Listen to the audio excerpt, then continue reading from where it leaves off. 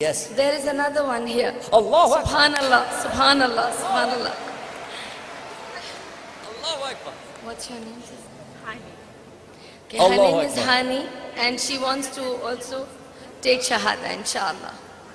Allahu Akbar.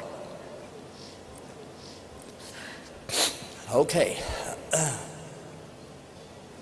Just repeat after me, sister. Okay, I swear I swear there's no God to worship there is no God to worship except one God, except one God, Allah. Allah. And I swear And I swear Muhammad is his messenger. Muhammad is the messenger. Allahu Akbar. Okay, no, the Arabic, if you say it slow after me, it'll be easy for you. Ready? Okay.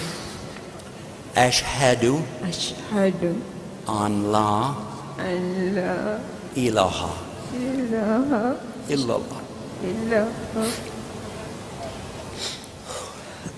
wa wa ashhadu ashhadu anna Muhammad anna Muhammad Rasulullah. Rasulullah. Allah.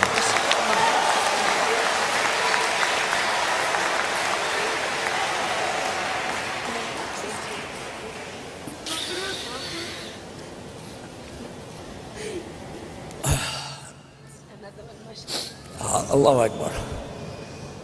I was telling you about happened in Germany. I kept saying, who's next? Who's next? And they would, when we were finished, they would say, okay, let's go. I said, no, ask who's next.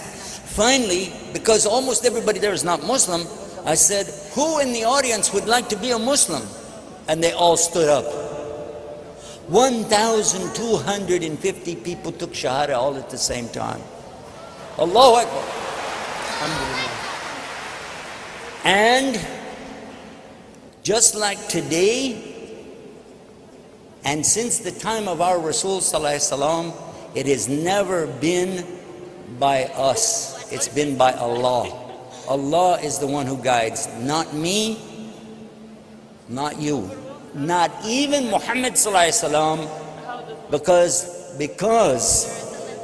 the Prophet Sallallahu Alaihi Wasallam wants his uncle, Abi Talib, to accept Islam.